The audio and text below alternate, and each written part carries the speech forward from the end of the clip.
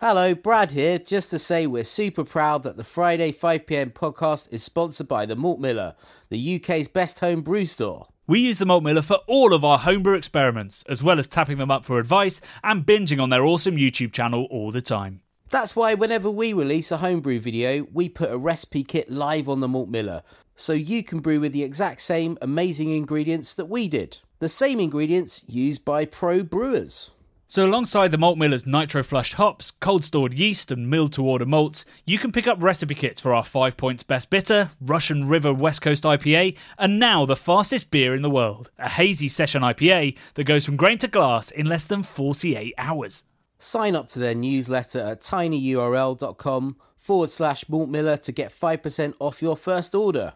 With the Malt Miller's amazing customer service and Johnny's 48-hour recipe, you could order the ingredients on a Monday and be drinking the beer by the weekend. Speaking of which, it's Friday. It's 5pm. So enjoy this week's Friday 5pm podcast.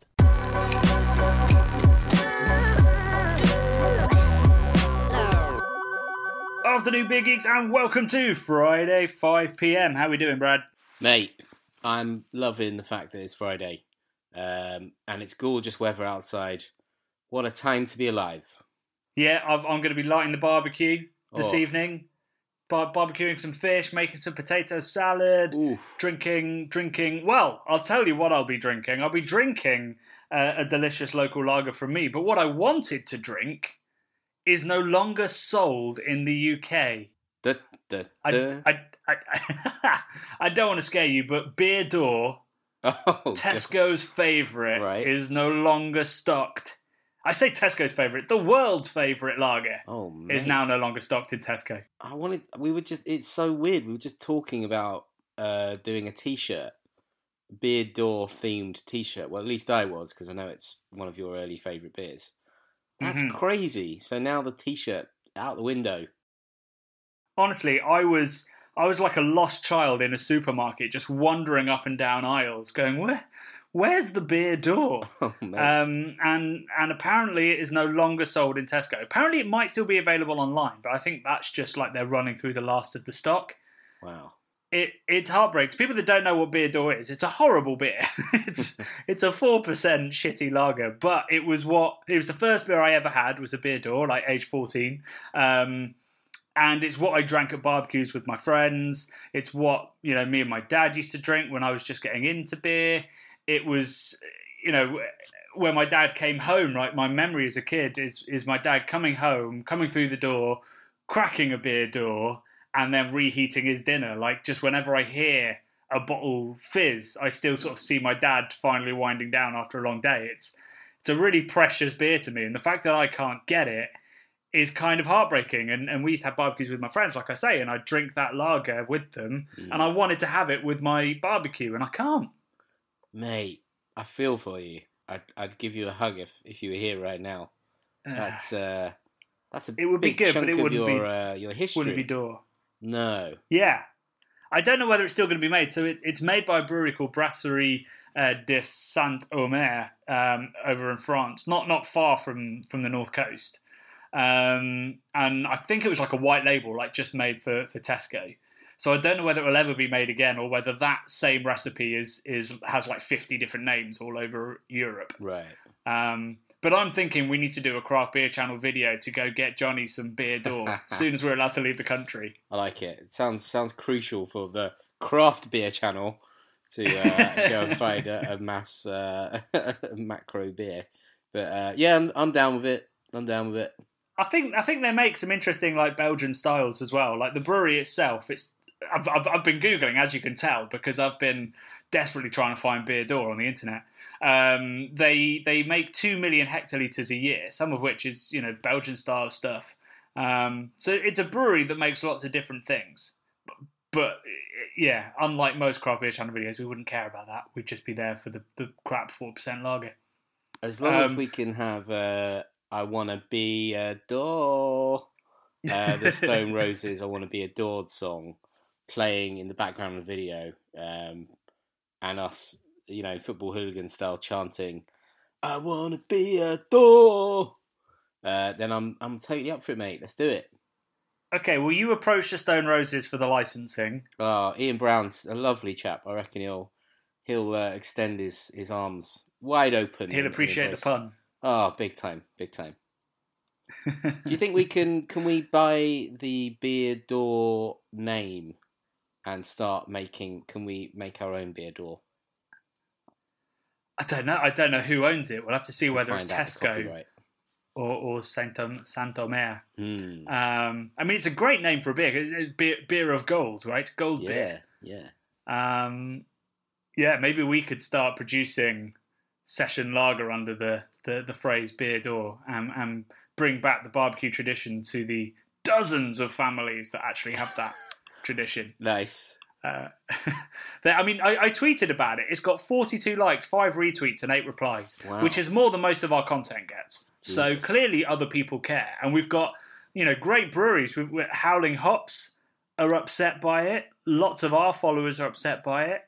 And interestingly, quite a lot of craft beer channel fans also sort of weaned on Beer Door. Do you think we need to start a social media campaign to pressure Tesco bring to back bring the door? It back? Yeah. Open the door. Don't close the door.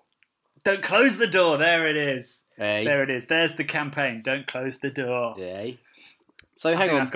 Beer d'Or means golden beer. So does that mean carte d'or ice cream means like golden cart? Something of gold. Whoa. Okay. I don't know. Door. I thought d'Or. I'm going to Google that translation. Oh, now I was about to just tweet the word translation. Carte d'Or meaning menu of gold. Oh yeah, of course, like a la carte. I can't believe I've had to Google that and not made that link. So hang on, the ice cream means menu of gold. Menu of gold. What the fuck? That's a weird thing, isn't it? Yeah, I mean, the ice cream's absolute fucking trash, right? Have you had it recently? No, it's like foamy. I hate all that foamy, cheap ice cream. If I buy ice cream, I mean, I love ice cream. If I have to buy ice cream, not from a gelato man, then I will only get, this sounds well poncy, but I just, Haagen-Dazs or something of that level. I mean, to my taste buds, even Ben & Jerry's is a little bit trash. But what? Yeah, compared to the wonderfulness compared to Haagen-Dazs. Compared to the Haagen-Dazs, I love the Haagen-Dazs. I think it's superior. I assure you, Haagen-Dazs is no more superior to Ben & Jerry's. I feel like it's less foamy. Like if you let both of them melt, this is my hallmark of a good ice cream. Haagen-Dazs will just go to almost like a milk, like a liquid. Whereas if you let another inferior ice cream melt, it goes to a foam, like an artificial, like a margarine type foam, because there's some sort of weird emulsifier or something in there, and I don't like it, Johnny. I don't appreciate it. It doesn't deserve to be in my ice cream that I'm shoveling. I've got several questions off the back of that. Yes, go on. The first one is, why are you letting your ice cream melt? I thought you liked ice cream. I mean, I don't try and let my ice cream melt. It's an observation I've made when I haven't been able to eat the ice cream quick enough when it's incredibly hot. And I've noted that the structure of the ice cream particles is foamy and fake, rather than milky and just sort of... Well, I mean, I'm not arguing with most cheap ice cream, but I do think that Ben & Jerry's, being a Vermont all-milk product... Oh, yeah. Did you just Google probably that? Quality. I know it's from Vermont, but you just... Okay, you knew it was all milk. Okay. Yeah. Don't get me wrong, I enjoy it a lot. And I enjoy it more because I watched this thing about Ben & Jerry's. And one of them, I can't remember if it's Ben or Jerry, has no taste. You can't taste anything. So when they started or he's got very, very poor taste, taste bud-wise. When they started the brand, they put about 5 times the amount of flavour as every other ice cream brand on the market, just so he could taste it. And that was what they became known for, almost like so much flavour compared to anyone else. There's so many brands that have that story, though. Yeah, I feel like it might be a bit of a I watched the documentary, a bit of a marketing cliche. Maybe. Oh, I know what it was. They were on. I'm pretty sure they were on a Jeff Goldblum thing, which is on Disney Plus, which my sister has, and I've been piggybacking. And it's called like Jeff Goldblum Explains the World or something, and he looks at different things he's interested in. One of them is ice cream, so he goes on like a whole mission to discover interesting stuff about ice cream. Well, there you go. I hope it's true. Yes. One of the biggest mistakes we made in our documentary was to not go to the Ben and Jerry's factory while we were over there. I regret that every time I think about it.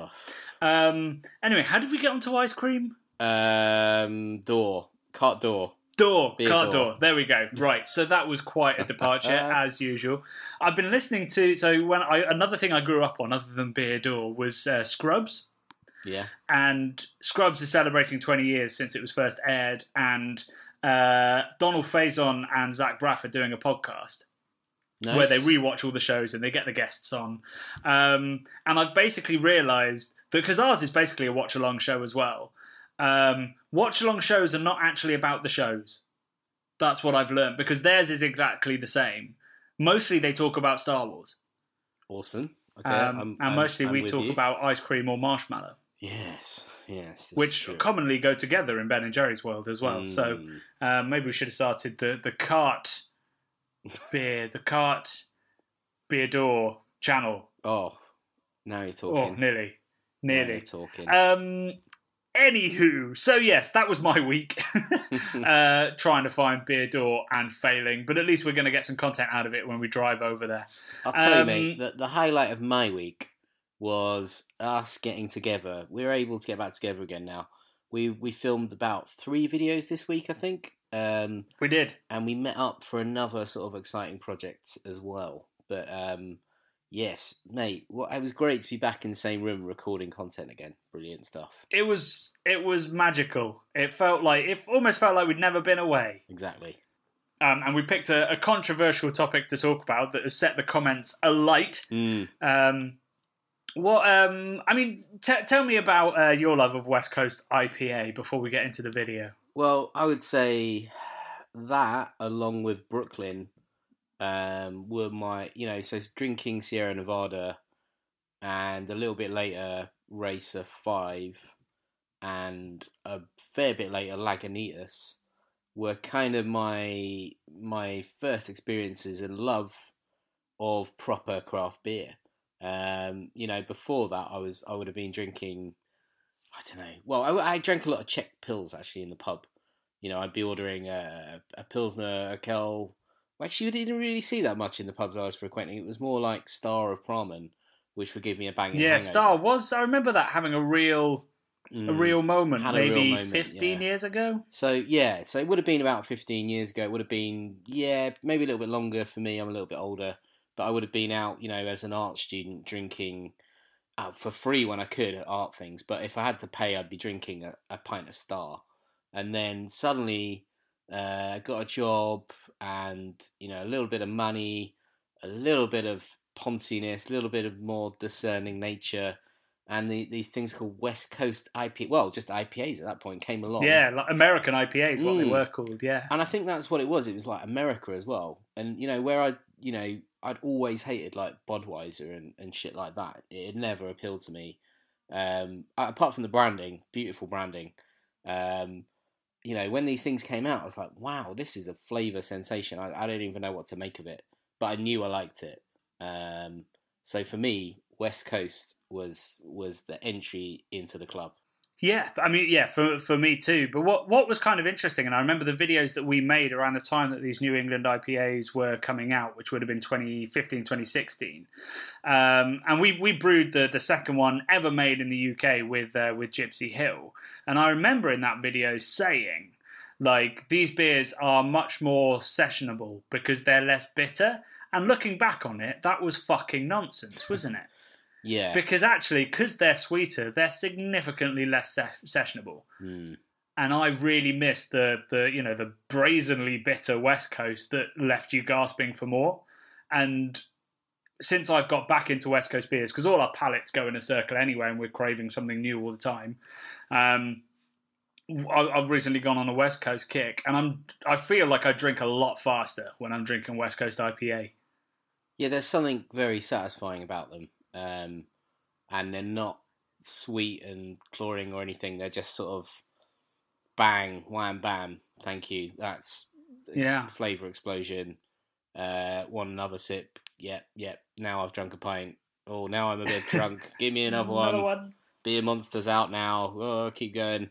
But I remember when we were in Pennsylvania, and we've been driving around Harrisburg where we were staying because we were doing a talk at university, and we'd gone to lots of different breweries and we were getting all these tips from all these beer geeks, and we were looking for somewhere one night, and we'd kind of been to everywhere that was close to drive, and there was Appalachian Brewery, which was like one of the bigger ones. I think it's owned possibly by CBA, which has just been bought by AB InBev, but was Kona, Red Hook, and Widmer, that big collective.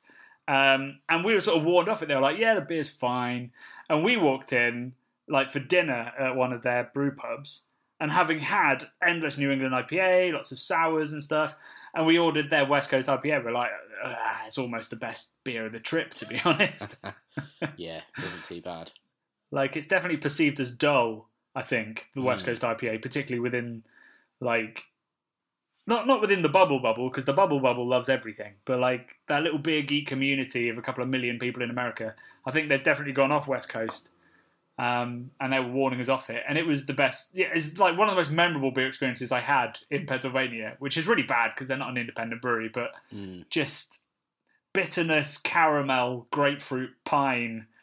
It's just a wonderful flavour combination. Was that was that in Gettysburg when we had burgers? Did you have burgers? I think I had a burger. Yeah, it was quite a big, flashy place. Yeah. I think it was in Gettysburg. I think you're right. Nice. It was towards the end of the trip, and I know obviously in our videos we're always super excited. We're seeing all these amazing things, and it's an absurd privilege that we get to do this as part of our career. But by the end of the trips, you are beer jaded by the end. Big time. I mean, I was certainly burger jaded by that point, but yeah, and that takes a lot. Oof. Yeah, big time. Yeah.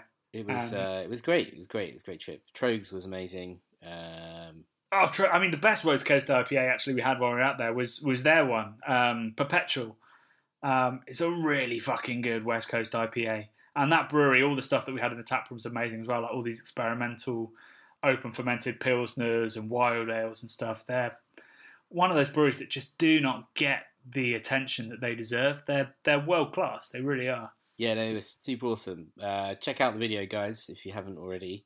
Yes, I'll put that in the show notes because that was a great video. There's some great sort of technique stuff in there about how to choose hops and how to sort of smell them and grade them and stuff with your main man. I can't remember his name, but he was a bit of a sort of a genius beer kind of quiet man, wasn't he? I don't know how to describe him, but he was I don't know, somewhere between Rain Man, like one of those people where they could just, if you spill a load of beans, they can count it instantly. Like he was just sniffing hops and instantly going, that's that variety, that's that variety, that's that variety, and he's just like, oh god, I just couldn't believe what I was sort of seeing because he was accurate every time, and he was giving us a masterclass in picking hops, which we are actually going to be using in a great video we've got coming out in probably about a month and a half time. I can't tell you what it is yet because it's partly sponsored and we need to finalise that deal, but I've spent today designing a recipe for a brewing video we're going to be doing, which I haven't told Brad the recipe yet, so I'm also keeping him in the dark too, so don't feel alone, dear listeners. No, I'm off to the dark. Should we have a look at the comments? Yeah, go on then. So, I mean, this whole video that we did, which was what is New England IPA, which was kind of a slight misnomer, but we put it there because we thought that would get the right people clicking, in which we tried to explain the difference between New England IPA and West Coast IPA. And it was inspired by a tweet from a bar staff person who basically had to explain what West Coast was to somebody after they said it wasn't IPA when they tried it.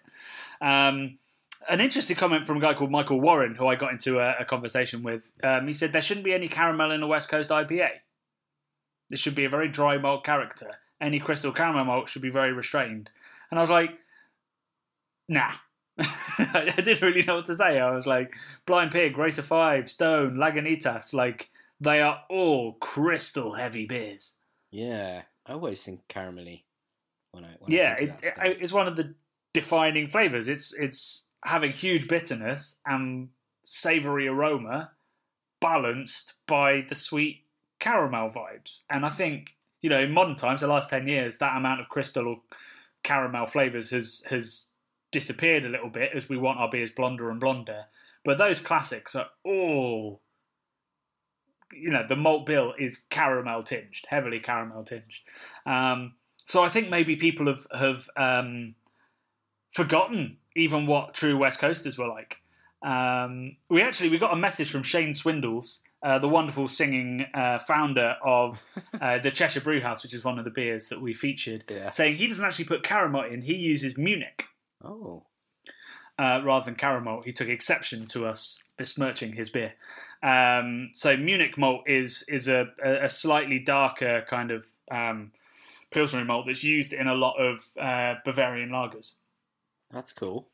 So it's a little bit less kind of caramel and a little bit more kind of rich biscuit, rich tea kind of flavours. So it's just a little bit of sweet complexity. Can I ask Johnny what kind of message he sent? Did he do you a singing telegram message? Oh, if he'd sung it, we'd be playing that right now on the podcast. Sadly, no, it was just a Twitter message saying thanks for the video and just clarifying. Nice. He also said that in his West Coast IPAs, he uses his British ale yeast. Right. And just adjusts everything else around that yeast. So in the West Coast, Munich malt, very different water chemistry. Sorry? Right. In the West Coast, he's doing that. Yeah. So he's just using it right across the board, nice. Which I think, because that smell was slightly sweet, there was a tiny bit of stone fruit, and you mentioned it and I didn't.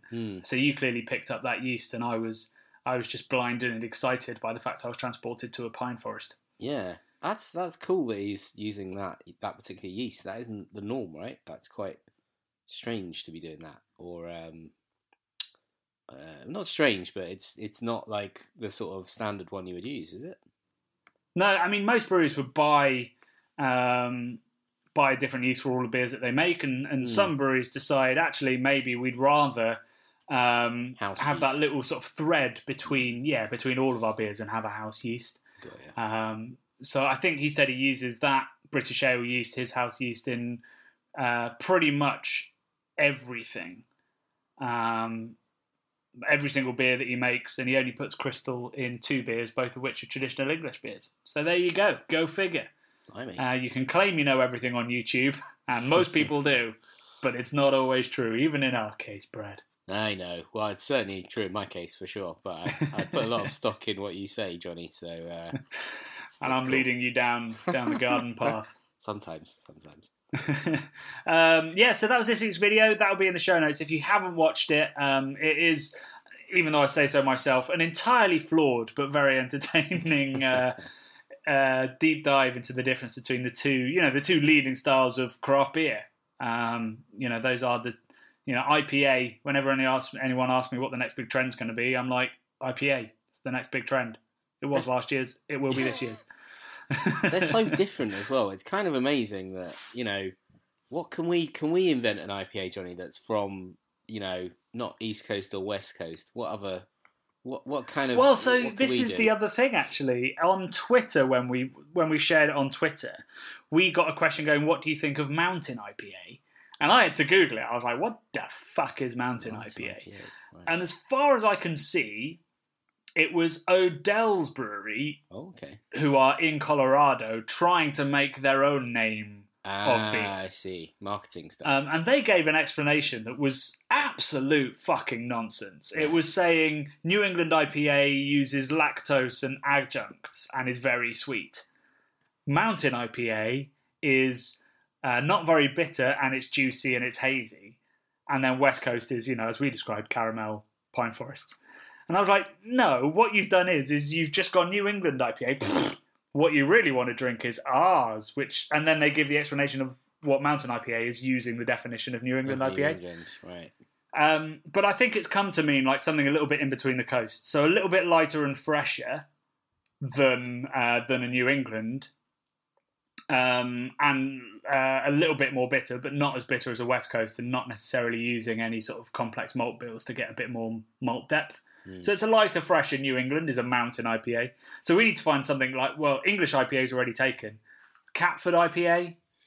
I don't know. South I was just thinking, IPA. what other flavour profiles could we put into an IPA to make it totally different from the other two? Because New England and a West Coast are like massively different profiles, but obviously still IPAs. So as far as I'm concerned, the field is open for any kind of wacky, other sort of rhomboid, points on a bloody triangle. Don't know why I just said rhomboid, but anyway. I mean, basically that's what craft beer has done. If you really want something to sell, you just slap IPA on it. So there are these sour beers that are highly hopped, and they're called sour IPAs. You're like, I mean, they're not. they're not IPAs, are they? They're just highly hopped sours, or Brett IPA, Belgian IPA, all these things. Like, they're not IPAs. You've just hopped them lots. Yeah. So yeah, we could do that. We could just pick a style, slap IPA on it, and put some American hops in, and see if we can make our millions, Brad. Boom. There's a deal right there. It's what we've been doing wrong for 30 odd years of our life. Cool. So we're already at 25 minutes, Brad. This was bumper episode. Very waffly. So before we go, we've got two quick announcements. The first and most important is that a week today, we are doing another live show, this time really excitingly with Wild Beer Co. Well, hey, mate, can't wait. Yeah, they are an amazing brewery, and we did a video with them, 2 videos with them relatively recently. The last one was all about their spontaneous beer, which was absolutely stellar. Easily the best Gers-inspired beer I've had from a UK brewery. So we're very excited to be doing a live show with their head brewer, Brett. And we've put together a case with them of delicious, sour and exciting and often heavily fruited beers. So if that's your thing, a link to the box and to the live show is in the show notes. Obviously, if you buy a box from them, we get a little kickback as well, so you're supporting the channel. So much love to the many people who've already bought one. We've had lots of tweets, and do pick one up if you fancy joining us next Friday. Can I just know what a perfect name Brett has for a man that makes sour beers and wild beers? Brett. His name's Brett. It's weird. There's quite a few Brett brewers called Brett in the world. I think the original head brewer of Goose Island might have been called Brett. I think who was it? Brett. His name is Brett Porter, which is just too good to be true. Get out of town. Yeah, I wouldn't lie to you about something that serious. That man's destined for greatness. Absolutely, or alcoholism, which in our case is the same thing. So the other exciting announcement is that we are teaming up with We Are Beer, which is the team behind London Craft Beer Festival, Edinburgh Craft Beer Festival, Bristol Craft Beer Festival, and Beer Central, which is the Birmingham Craft Beer Festival, to host a replacement for the London Craft Beer Festival, which was supposed to be happening in August. That's obviously been pushed back.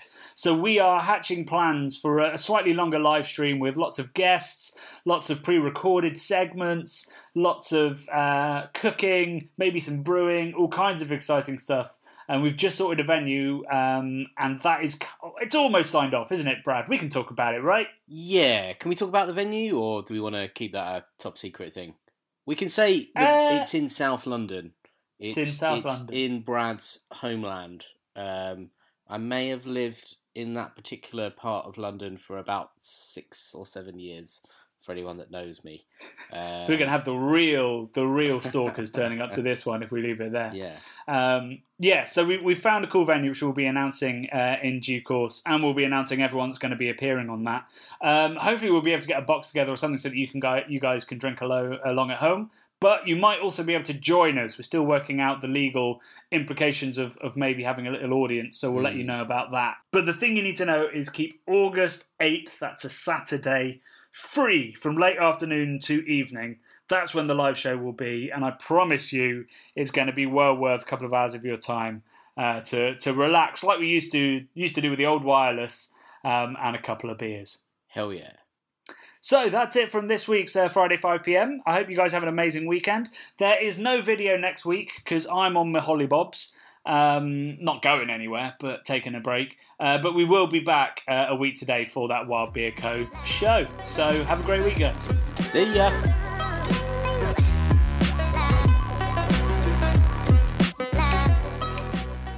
The Bubble Podcast is brought to you by the nerds behind YouTube's Craft Beer channel. Head to youtube.com/the Craft Beer channel to watch this week's video and over 400 more exciting episodes. If you love what we do, please do subscribe and even join our Patreon at patreon.com/craftbeerchannel. Love and beer.